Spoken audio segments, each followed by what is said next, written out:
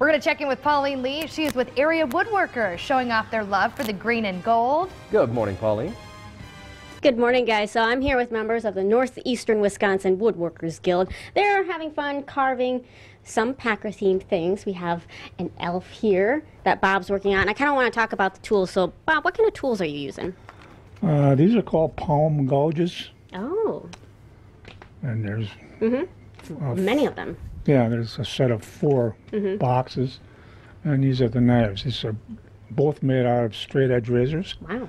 Barbershop razors.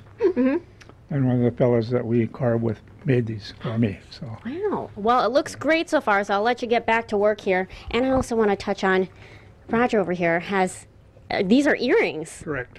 So how popular were these?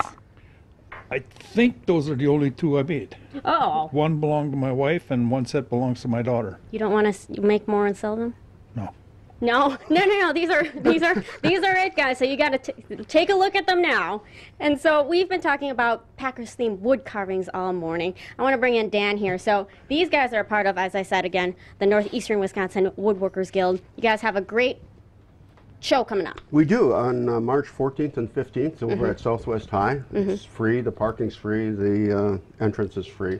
And there will be about 65 or 70 woodworkers there demonstrating a whole array of different woodworking skills, from carving and intarsia to furniture to something we call bent wood lamination, which is pretty exciting.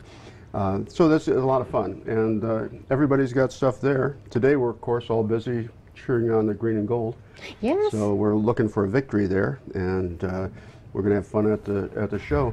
Usually we get about 2,000 or 3,000 people coming through. You were telling me earlier, Packers themed wood carvings are really, really popular. They're hot, and if we mostly carve Packer fans because that's what we do. We are. So, but Packer players and fans, when they're up for sale, which is not too often, they're just gone, and relatives want them too. So they're gifts for everybody that we like. All right. Well, thank you so much for spending the morning with us, guys. We're happy to have you here. We really appreciate you being here. Yeah, just head to our website, fox11online.com, for all the information.